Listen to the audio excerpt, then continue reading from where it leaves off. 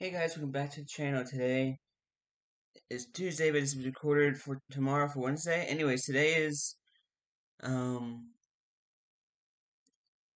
you're done with the Star Wars movies, but yeah, a few TV shows still go through. And that first one is I'm gonna do both seasons in one video. Mandalorian, The Mandalorian, season 1 and 2. This show. Now remember, before Mandalorian, before I watched it, my love of Star Wars was kind of low because Rise of Skywalker wasn't that good. Solo was atrocious, and Last Jedi killed my momentum with Star Wars, it being one of my favorite series of all time. Mandalorian, especially season 2, saved that a little bit. It got my interest back up a little bit. Now Star Wars is like up in the top 10, but it's nowhere near the top 3 anymore.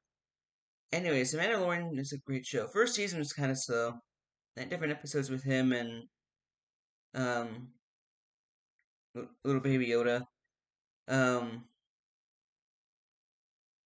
so the first season was pretty good. The ending of the first season was interesting though, when he saved baby Yoda with help from some of the people we meet up through the show and stuff, and I like that about him. The Razor Crest is an awesome ship in this show. In both seasons, I like the Razor Crest, and yeah, this show is really good, mainly because it takes place in an interesting time for Star Wars, and I just love this about it. I love, and then in season 2, the sneak peek of Luke Skywalker. That was awesome. That shows what and how Luke Skywalker should be, unlike the Last Jedi. That saved the show a lot too.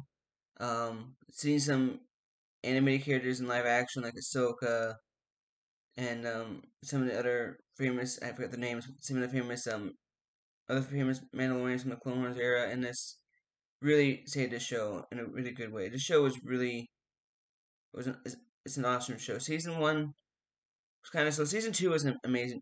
The best in the Star Wars missions Rogue One. Actually, I like Mandalorian just a tad bit more than Rogue One, but Mandalorian, such a great um Star Wars show. It's easily in the last few years my favorite thing in Star Wars for since Rogue One, and I hope it has a little hope, and I hope they take the Disney trilogy not canon anymore because that series is just so bad. To me, it's not canon, but I hope they make it not canon because the Disney trilogy is awful. Anyways, Rogue One, not Rogue One, my bad. The Mandalorian, I rate this in the letter grade or TV shows. I get the show an A. Not A plus because season 1 was kind of slow, but season 2 was such a fantastic Star Wars series. So yeah, I give it an A. Really good show and easily the best since Rogue One for Star Wars. So next, I got two TV shows to go. That is next week will be Bad Batch and then Book Boba Fett, and then we're gonna do something new. So I hope you guys like this video. If you want more videos like this, please like, subscribe, and notification bell. And I'll see you guys in the next video. I'll do a diecast review soon. I just forgot to do it yesterday, so I will get one up here eventually. So I hope you guys like this video. If you want more videos like this, like I said, please like, subscribe, and notification bell. And yeah, hope you guys like this video. If you want more like this video, and I'll talk to you guys next video, and I'll see you guys next time.